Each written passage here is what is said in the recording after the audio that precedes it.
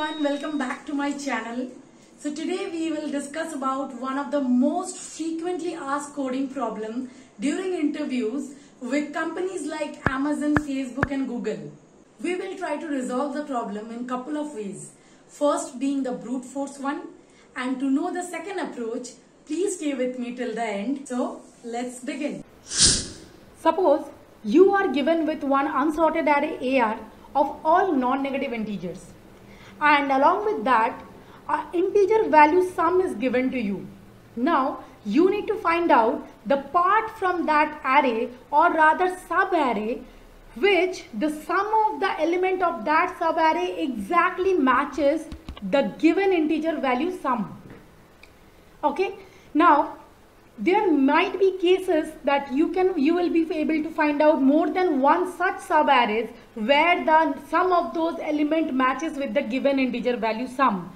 But here what you need to find out is, or rather print, that the first sub-arrays that you will be getting while scouting it through, the first sub-arrays starting and end index you have to print.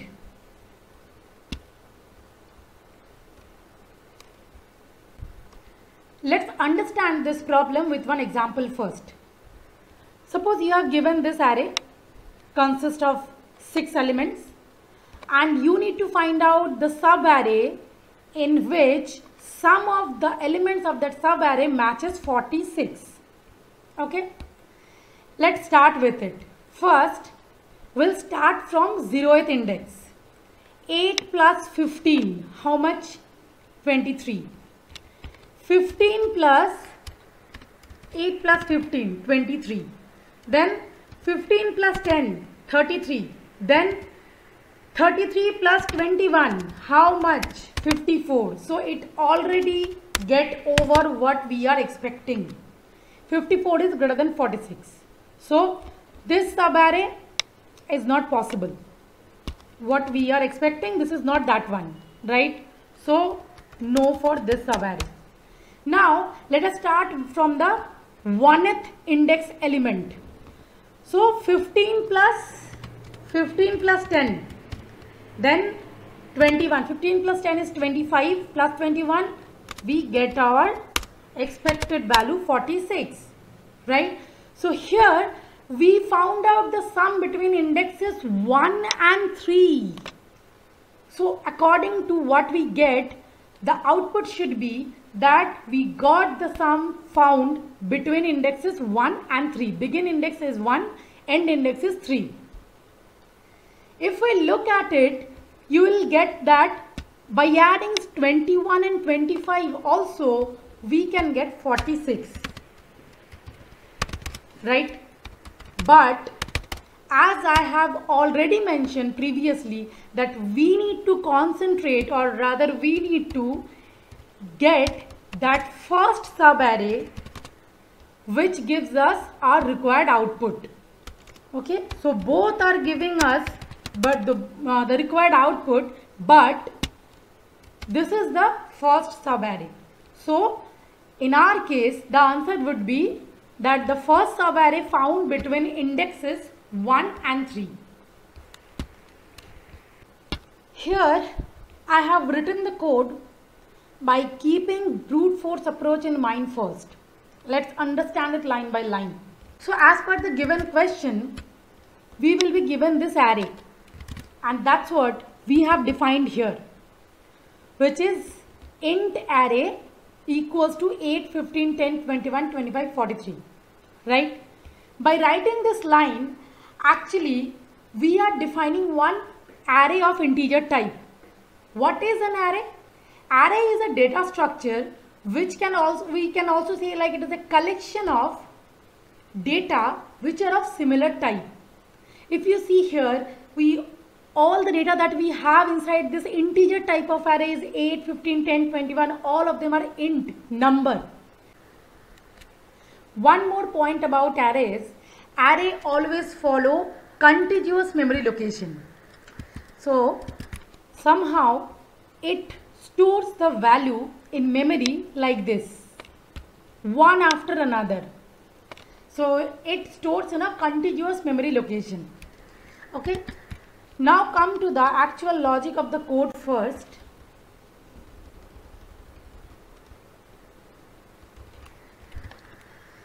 Let us understand first why we have taken two for loop. Okay. Suppose you have started traversing this array. So you have to add 8 plus 15 plus 10 plus 21. So in the first for loop where I starts from 0, this will consider the very first value of our array, which is 8. And then we are telling that j equals to I plus 1. It means this will consider the next value 15. So the very first time our new sum will be 8 plus 15 equals to 23. If you see in our code, I have taken an integer value new sum. Okay, this is nothing but we'll be traversing the array and we'll be adding one by one element, and then we'll be checking this value with the given one, which is 46 in our case.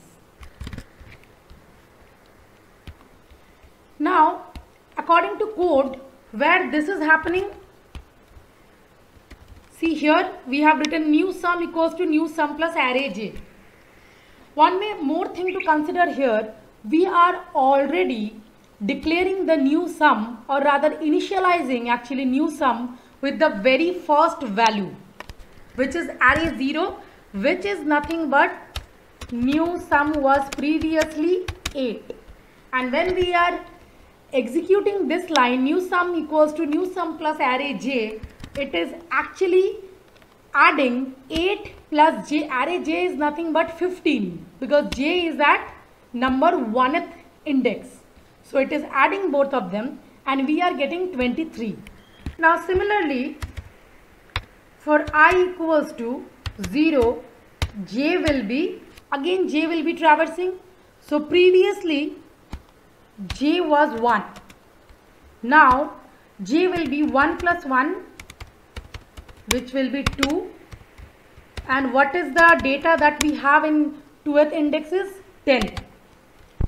And now our new sum will be, what was the last new sum? 23.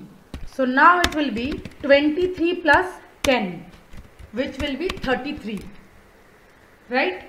Again the similar thing will happen, because till now you can see that 33 is less than 46. So again I will be 0, but j will be this time 2 plus 1, 3. So in the 3rd index we have the data 21. Now the new sum would be, previously it was 33 and now 21. It would be 54, which is greater than 46. So we won't going forward to adding anything else to 54 because it is already greater than 46. In the similar way, now we will be going from starting from 15 towards the end of the array, and if we add 15 plus 10 plus 21, we will be getting 15 plus 10 plus 21 will give us the required value, which is 46. In the similar way that I have just explained you for 8. Okay, part of code where we are checking if our new sum value is equal to s, then we are printing the starting and the ending index of that subarray, which is in our case 15 and 21. If I run this one,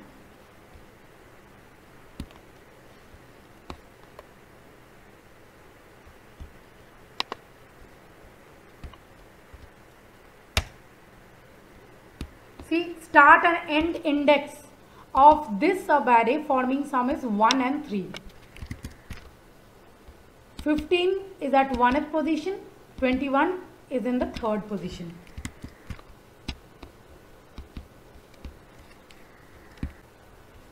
But this is not the efficient approach, because here we are using 2 for loop, which actually increases the time complexity of this algorithm and makes it big O of n square,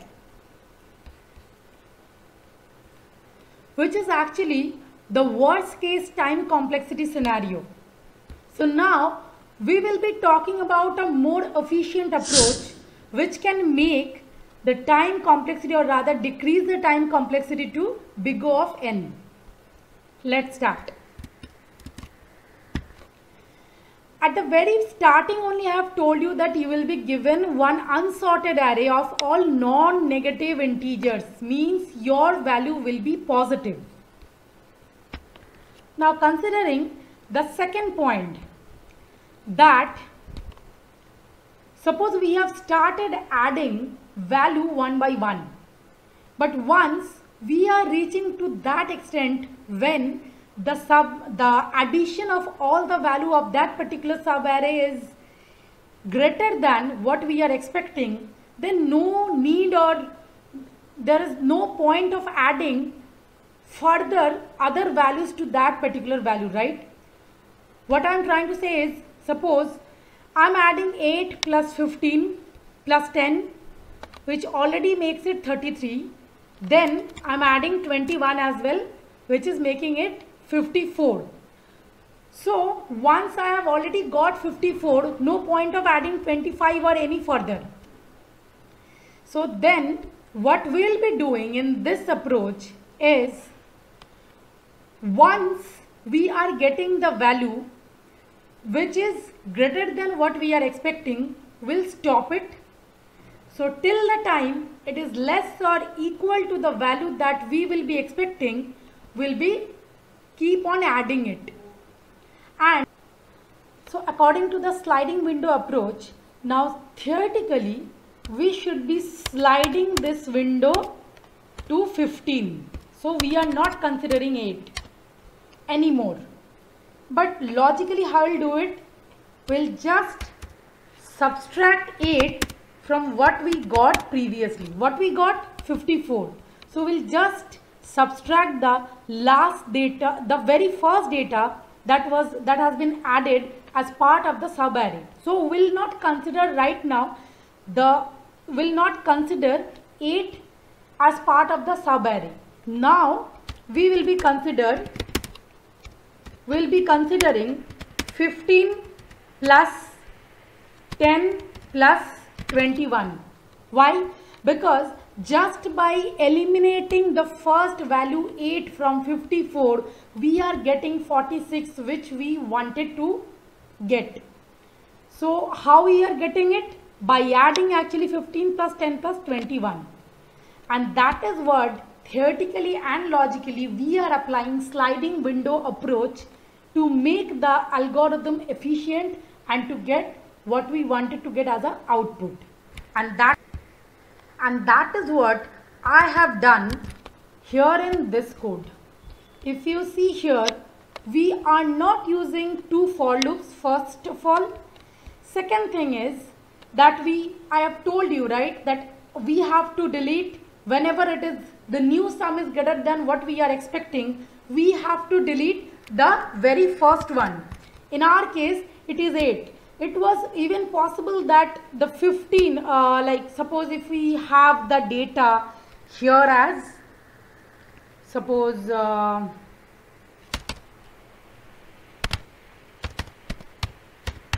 30. Then also if you see 8 plus 30, 38, 38 plus 10, which already making it 48, which is greater than 46. So in that case, first we won't be considering 8. Then in the second loop, if we are trying to add 30 plus 10, which is making it already 40, then we are adding it 21. So which is making it 61, right? So again we have to discard 30, and that way only we will be considering, then in that case we will be considering 21 plus 25 by just sliding this window the similar way. Or rather, deleting the first previous value that we were adding one by one. So if I run this,